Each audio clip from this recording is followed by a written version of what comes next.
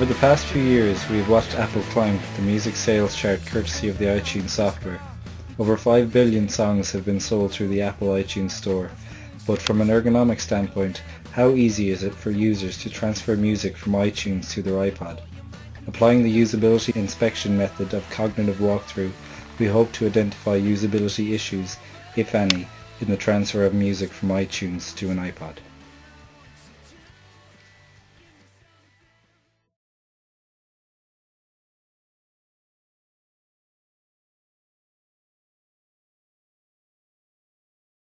Cognitive walkthrough. The cognitive walkthrough method is prized for its ability to generate results quickly, with low cost, especially when compared to usability testing, as well as the ability to apply the method early in the design phases. For the trials used on the iTunes software selected as part of this project, we decided to test the ability of 3 types of users.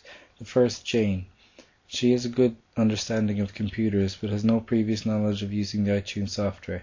She has her entire music collection on CD but has recently received an iPod as a gift and now wishes to use the software in order to upload her music collection into a digital format for the first time. Connor is the second user. He also has a good understanding of computers and had already converted his music to a digital form. His preferred choice of software was Windows Media Player. He did not own an iPod, but he had used the iTunes software before and had a knowledge of the software, but his understanding was however very modest, only having used the software very sporadically. Our third, Luke, owns an iPod and used it daily as his main source of music entertainment. He was an avid user of the iTunes software and had an in-depth knowledge of all the functions and features the software had to offer. He also used other forms of music software but had chosen iTunes as his foremost software choice. For this experiment, the user will be given the task of loading music onto the iPod without a procedure to follow. This will make the user try and figure out the steps needed to complete the task. The user will be observed during the experiment. A video will be taken to record the user's on-screen actions. The user will be asked for any comments on the software and its ease of use upon completion of the task. Evaluation criteria. Will the subject try to achieve the right effect? Users may know what effect to achieve because it is part of their original task, or because they have experience using a system, or because the system tells them to do it. Will the subject know the correct action is available? Users may know an action is available by experience, or by seeing some device like a button, or by seeing a representation of an action like a menu entry. Will the subject associate the correct action with the effect to be achieved? Users may know an appropriate action for the effect they are trying to achieve, by experience, or because the interface provides a prompt or label that connects the action to what they are trying to do, or because all the other actions look wrong. If the correct action is performed, will the subject see progress is being made to the solution of the task? Users may know things are going okay after an action, by experience, or because the interface provides feedback. Our first subject was Jane. She took a total time of 9 minutes and 46 seconds to complete the task. The number of errors were above 30. The number of external prompts needed was 2, and the user relied on the software prompts to complete the task. The subject began by opening the iTunes software. She then proceeded on to connecting the iPod to the laptop via the USB cable. The software prompted her that the iPod had been connected successfully, and the iPod indicated, using a flashing icon, that the iPod should not be disconnected. The subject then inserted the audio CD into the laptop CD drive. She sat and waited for a load music from CD icon, which appeared after a few moments. The software then began loading the files onto the iTunes music library, which took a certain amount of time. As the songs were being loaded onto the library, a green tick appeared beside the names of the song that were loaded. Jane understood this and found it to be a good help, as she could easily monitor the progress that the loading operation was making. When the music was fully loaded, the subject was unsure which step was to be taken next. She searched through the file Edit, etc. drop-down menus for some sync or file transfer function. The subject was stopped from using the iTunes help, as this would give the subject a procedure to follow and would not be using her own intuition. The subject attempted to use the drag and drop technique to move the title of the album in the left sidebar to the iPod icon, also in the same sidebar.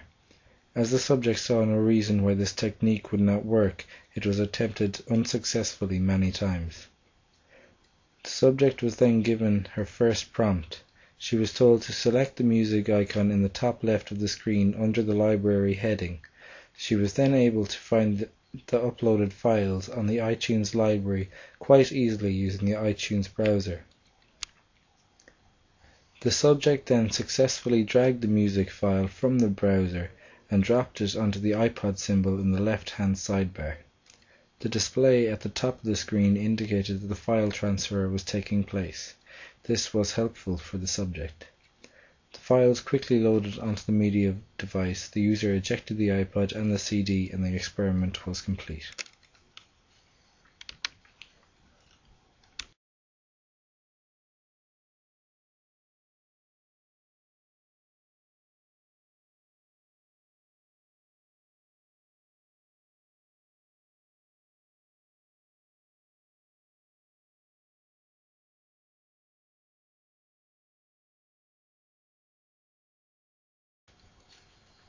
Our second subject was Connor. He took a total time of 10 minutes and 16 seconds, with the number of errors at 5. The number of external prompts needed was 2, and he relied on software prompts. The subject began by opening the iTunes software. He then proceeded on to connecting the iPod to the laptop via the USB cable. The software prompted him that the iPod had been connected successfully, and the iPod indicated, using a flashing icon, that the iPod should not be disconnected. The subject then inserted the audio CD into the laptop CD drive. He sat and waited for a load music from CD icon, which appeared after a few moments.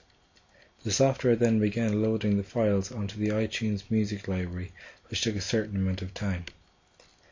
As the songs were being loaded onto the library, a green tick appeared beside the names of the songs that were loaded. Connor understood this and found it to be a good help, as he could easily monitor the progress that the loading operation was making. The Apple advertisement at the bottom of the screen proved to be distracting for the user, as it took up a large proportion of the interface and an obvious means of getting rid of it was not present. After all of the music was loaded onto the iTunes library, the user was unsure of what to do next. He was expecting to see another software prompt like the one previous, asking if he would like to load the music onto the library, but a prompt did not appear. He navigated around the screen, investigating each icon to determine its function. In doing this, he was hoping to uncover some kind of sync or data transfer function. There were many icons around the screen for things such as repeat, random, add playlists, etc., but none for the purpose of file transfer. The subject then scrolled through the standard drop-down menu, File, View, Edit, etc., but this did not lead him to finding the suitable icon. The subject was then given his first prompt. He was told to select the music icon in the top left of the screen under the library heading. He was then able to find the uploaded files on the iTunes library quite easily using the iTunes browser. After finding the files, the user still did not know how to transfer the music onto the iPod. He right-clicked on the files in an attempt to copy and paste the files onto the iPod. This did not work. After some time, the user was prompted for the second time. He was told to drag the full album from the iTunes browser and drop it onto the iPod icon on the left-hand side of the screen. This action proved to be successful. The display at the top of the screen indicated that the file transfer was taking place. This was helpful for the subject. The files quickly loaded onto the media device. The user ejected the iPod and the CD, and the experiment was complete.